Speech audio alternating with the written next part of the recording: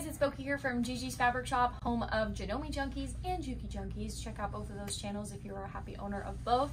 But today I am following up on the last HD9 video that we did, and we're going to jump into how to set the machine up. So how to wind a bobbin and how to properly thread the machine so that way you can be set up for success. I think what I'm going to do is I'm going to show you both threading ways. So how to thread the machine with a lightweight thread, and then how to thread it with like an industrial style thread. Just so you guys know, since our channel is so new and stuff, and if you've just learned about us, we carry the Filtech brand of thread exclusively here. So the Glide thread, all right, Glide 40 is a beautiful, luscious polyester thread that is 40 weight, and it's spectacular. I mean, we are so addicted to it and we love it so much. It has a beautiful shine, as you can see. So that's what I'm going to be demoing today.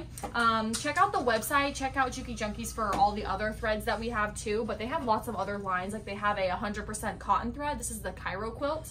Okay, and then we also do have an industrial style thread that I'm going to show you how to thread this machine with this as well. So let's hop into how to wind the bobbin first. Right, so we are going to wind the bobbin, and I'm going in with the Glide 40 in the beautiful color linen. It's a really nice kind of off shade cream, not too yellowy. It's really, really nice. So I'm going to pop it back here on the thread stand, and I'm going to take my thread and I'm going to pull it back to front. And this is always going to be step number one, no matter if you're doing the bobbin or if you're threading the machine. All right, so next I'm going to take my thread and really hold it nice and tight and just pop it underneath this little hook. All right, I'm going to go over to the tension little disc that looks like a little screw, and I'm coming from the back to the front, and I want to make sure that I'm getting really in there, like I'm flossing the machine. That is the goal here. Really make sure we're getting in there, because if you're not in that disc all the way, you're not going to get pretty tension on your bobbin. Okay, so want to make sure it's nice and tight. I like to hold everything with both hands. Okay, next I'm going to take my bobbin, and I'm going to take the thread and I'm going to slide it from underneath. Okay, take it from underneath and pull it up to the top like so. Okay, and then drop it into place. So I'm gonna give it a little, oop, I knew that was gonna happen. I'm gonna give it a little tug here. Let me do that one more time. Pulling from underneath to the opposite side. Doing this left-handed, that's probably why I'm not able to do this. It's always harder when the camera's watching. I know, everything's always so much more intimidating. So just want to make sure I'm in there. That's the main goal of why I'm pulling things through, making sure it's nice and swift, okay? So I'm going to have a grip of the tail, and I'm going to engage my bobbin winder. Next, what I'm going to do is I'm going to make sure I'm holding my thread up, because if you're holding it down here, there's a very good chance it's going to get wrapped around. I've seen it a lot when I'm training customers. Next, you're going to hit the little bobbin button right here, and that's going to engage the independent bobbin winder. So gonna start, once it kind of gets a nice little grip, okay, I'm gonna stop it and I'm going to trim like so, and then I'm just gonna let it ride out. As you hear, it is so quiet. Yeah, it is really, really very, very quiet, and it is feeding up and down evenly as we go. You see how perfectly wound that is? It's just doing exactly what it's supposed to, all right? And this is giving us good tension for the sole reason of making sure that we got into this disc right here, all right? So once it's all done, it's going to declutch. It's almost done, and voila, it is all done and perfectly wound. So I'm gonna trim this, pull it up, and look at that bobbin. It is so full. It is super nice and even, and if I smush it with my fingers, it's not going anywhere. I always call this the smush test. If it doesn't have any give and it's really nicely wound just like this, that means your bobbin tension is perfect. If you squish this and it's moving around, there's loops, you will experience tension issues. So this is a perfectly wound bobbin, y'all. What I'm gonna do next is I'm gonna take my bobbin case and we're gonna place it in there. I'm gonna get my screw ready because I just wanna make sure I show you guys how to set the bobbin tension on here, okay? So there's a little screw right here that gets adjusted for bobbin tension. So let me go grab that really quickly, and then I'll show you how to put this guy in here. So I have my perfectly wound bobbin that we just did and the bobbin case. You will notice that the bobbin case on the Janome HD9 Black Edition may be different than your white one at home. There is two versions of the machine. So they just recently remodeled a couple things on the machine, including the bobbin case. So some bobbin cases for the white HD9 are kind of like half of this size. The threading is really all in all going to be very, very similar, not much different, but it is going to look a little different if you have yours at home, but it's the same core idea. All right, so we're going to take our bobbin, okay, and we're going to place it in with the thread falling from the right side, meaning that when you spin it, that little window is going to spin clockwise, okay?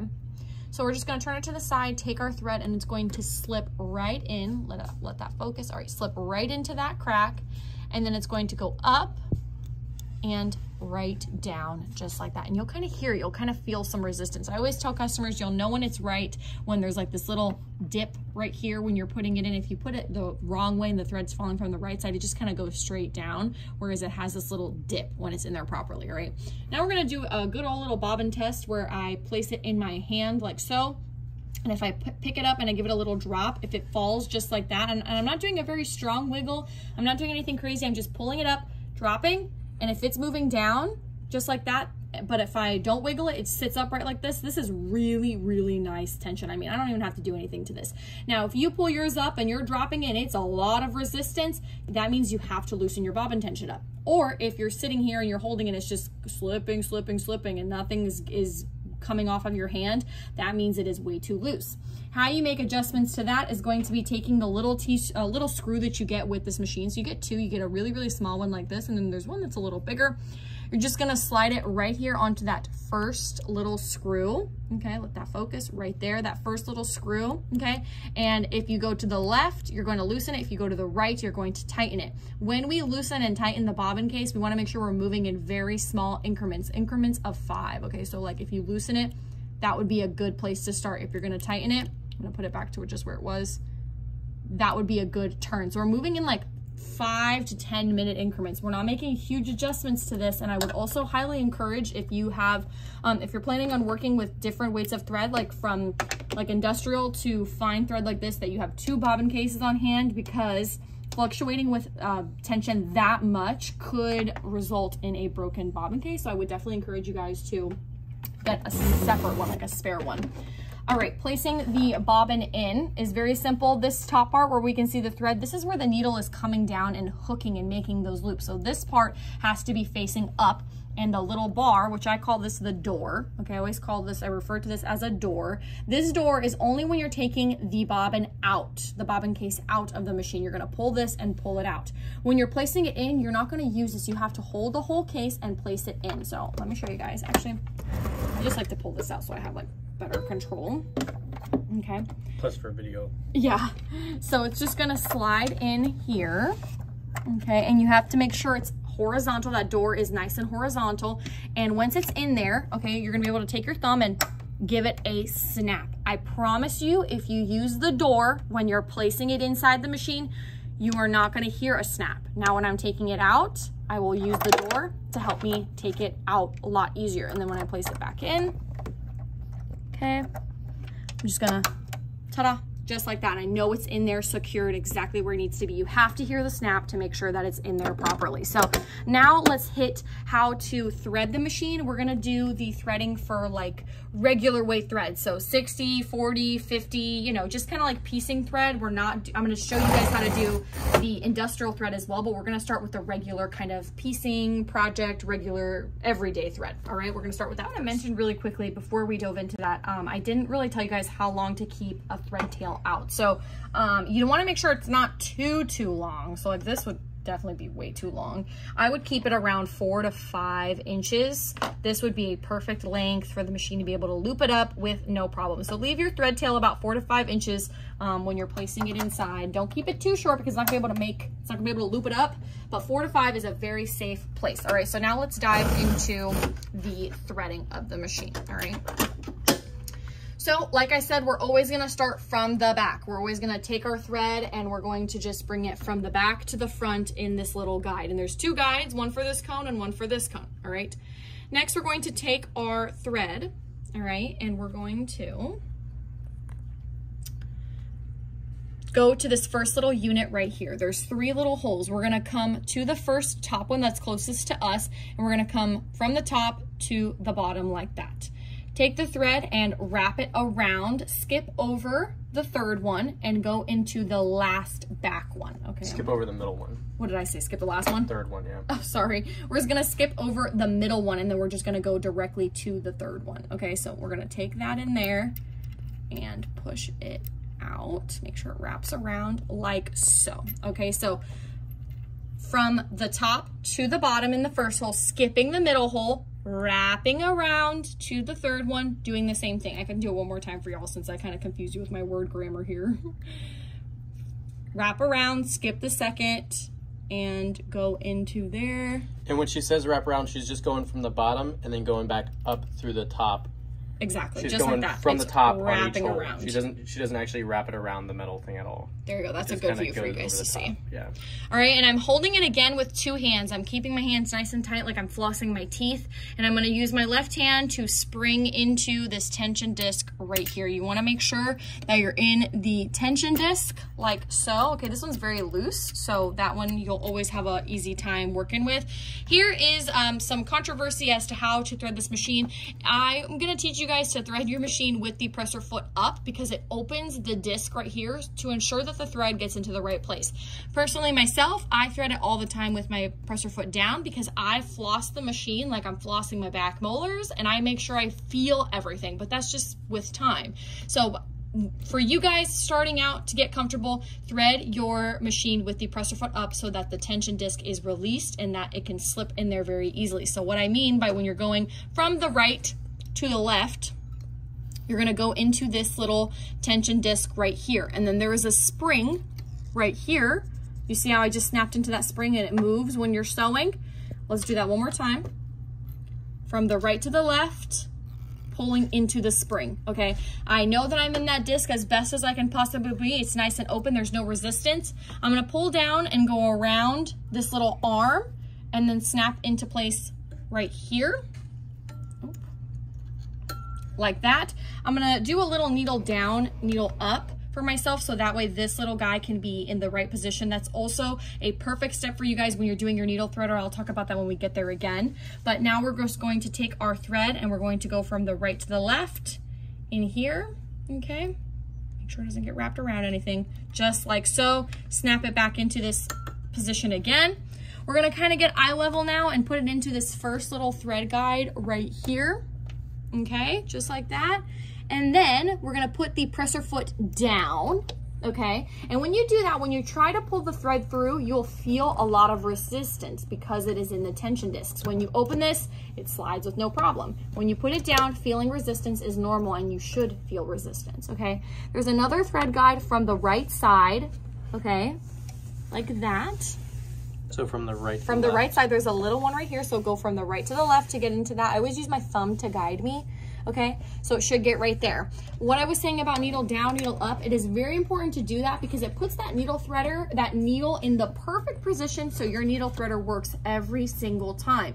Remember that a needle threader does not work universally on every size needle and it does not work universally on every size thread. So if you are working with a very, very fine needle, anything smaller than an 80-12, this is not going to be able to thread it. If you are working with industrial thread, this is not going to work. That's just the rule of thumb here. So if you are working with anything bigger than an 80-12 and you're working with a 40, even a 50, even a 60, that it should work just fine. If it's not working and you've done everything imaginable, it's time to get it replaced because you've bent it out of place, okay? So now we're gonna take this and we're just gonna bring it down and it hugs around the needle, all right? I'm gonna use my left hand to bring the thread right around that little, it looks like little lips or like a duck beak. And I'm just gonna bring it down and to the right, and there's a little kind of L-shaped like slot right here for the thread, all right? So I'm holding the thread with my left hand and I have my right hand still down on the needle threader. I'm going to let go of the needle threader with my right hand and simultaneously let go of the thread to evenly let go of the pressure. Did I pull it through? Oh, I'm at a weird angle, y'all, hold on. The goal is to not pull on the thread as you're threading it, because if you pull on the thread as you're threading it, it's not gonna loop through. You have to let go and release pressure at the same time in order for you not to have resistance, okay? So the presser foot is up really easy resistance. The presser foot is down. You see the resistance right there. Just keep that in mind, that is completely normal. Tucking it underneath, there's a little thread cutter right here, so we're just gonna come back to front. Trim it, makes it the perfect length in my opinion.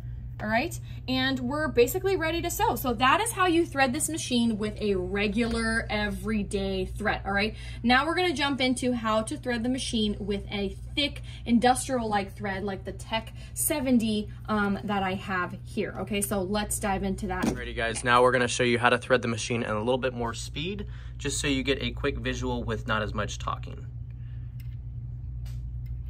So remembering to skip that middle hole, from the top to the bottom, from the top to the bottom, going around this tension disc from left to right, around this tension disc from right to left, almost all the way over, catching that spring underneath this bar into this little guide right here, clicking in there from the right to the left in that hole, making sure your thread only goes through there, clicking back into that spring, coming down to this guide right here from the left to the right, clicking in there. I just put my presser foot down just so you guys know too. Presser foot down, needle up, needle down, getting ready for the needle threader. Go around those two little spring lip thingies underneath there, and perfect. Okay, so now we're moving on to a Tech 70. This is a bonded nylon thread. This is a Tech 70 weight thread, so it has a very nice thickness to it. Definitely gonna take your top stitching in bags and more heavy canvases and vinyls and projects like that. It's gonna take to the next level. So let's dive into it. Again, we're starting with putting our thread in the back and pulling it from the back to the front. In this thread guide, that's always step number 1, okay? Now we are going to make sure our presser foot is up, all right? And we're taking our thread and we're doing the same thing, going to the first hole, top to bottom, wrapping it around, avoiding the second hole, and going into the third one. In instances when you're working with a very slippery, very thick thread, then you would use all 3. But for this one, this will just do just fine with just the 2. We can talk about that in another video, y'all, but it's very, very easy, all right? So we're gonna take our thread and we're gonna slip it into that tension disc just like we did. Next, going into the second most important tension disc on the machine and hopping into that little arm, all right? Going under this arm. Now, this part of the machine is where it takes it to the next level. Okay, so I'm gonna poke it through from the right to the left, and then you gotta kind of tilt it up, and there's another hole right there. So it's just a nice, clean, straight shot. Okay, so just like that. Then everything from there is really the same. There is a little cutout right here for you that kind of guides you. So it just goes here. The only thing that really changed is this part, as well as not having to go through this part 2 times like we did, because we didn't thread this part when we were working with a nice fine thread. So that's really the only thing that's changed, is added this, subtracted 1 time of this. As far as knowing what thread you can work with, okay, we're gonna put through the little thread guide, and then the one closest to the needle, it's from the right to the left. Use your thumb to guide you, okay? Now, again, the needle threader is not gonna really work here, so I'm gonna have to thread it by eye. Now let's talk about limitations as far as thread and needle combinations, okay? So the thickest needle you can use is going to be a size 18 needle, okay? And the really nice thing about this machine in particular is that it can work with regular home sewing needles, but it also has a unique style of needles called the HLX5, which resemble and are built to resemble industrial style needles, okay? So they're not industrial needles, but they mimic and are built like an industrial needle to help with those really heavy projects like vinyl, canvas, and things like that. As far as the thread goes, if you can get it to fit in that eye of that needle, it is going to work. So whatever you are working with, as long as you can get it through the eye of the needle. I'm not really even sure what kind of needle is on here right now because it's just fresh out the box, but I had no problem getting it through. So just like so, tuck it underneath, and then I would wind my bobbin, of course, because I would want it on the top and the bottom, and that's really about it. So I'm gonna kind of do the same thing like we did for the first threading, where we're just gonna kind of zoom through it so you have a faster visual of how and what I just did, all right? So here it is. Always pull the thread from the bottom, y'all. Never pull the thread from the top, because you want to go with the tension discs, not against it, okay? So from here, 1, 2, like so, into this tension disc, into the most important one, into the arm, double arm, taking my thread, doing kind of like a straight shot up into both of those. All right, from the right to the left into this little pin, snap it in, eye level. This is where I like to put the presser foot down, okay? And then we're gonna pull through here, and then I'm just gonna thread the needle with my eye, just poke it through. See if I can see. Are my eyes good today, or are they a little foggy? Let's see. I did a good, oh, they're good today. Fabulous. All right, and that is that, y'all. That's how you would thread this machine with working with industrial thread. That's the really cool thing. Like I said, she is very, very, very versatile, from thick threads to fine threads to working with lace, organza, whatever your project may be. This machine is very, very versatile. It's beautiful. So if you're thinking about purchasing this machine, be happy to give us a call. We don't have a lot of these black editions in right now just because they are a limited release. So if this machine is catching your eye and you're intrigued at how powerful and awesome this machine is, definitely check out the first one where I did the overview on the machine too. But feel free to give us a call. It's 813-661-9000. We're here to help you and make the right decision for you. So give us a call and we can walk you through it, tell you the pricing, all that fun stuff. Make sure you guys subscribe to our channel. We will be posting a video every Sunday at 5 p.m. Eastern Standard Time. So make sure you look out for that. If you subscribe and like, it'll notify you when our videos post, so keep an eye out for that. Check the description for any links. I will link the threads for you, so if you guys want to get the threads, check out Glide. It is super addictive, I pinky promise you. But yeah, thank you so much for watching today, and make sure you guys like and subscribe and comment below what's your favorite thing about this machine. Thank you so much, and I'll see you guys on the next video.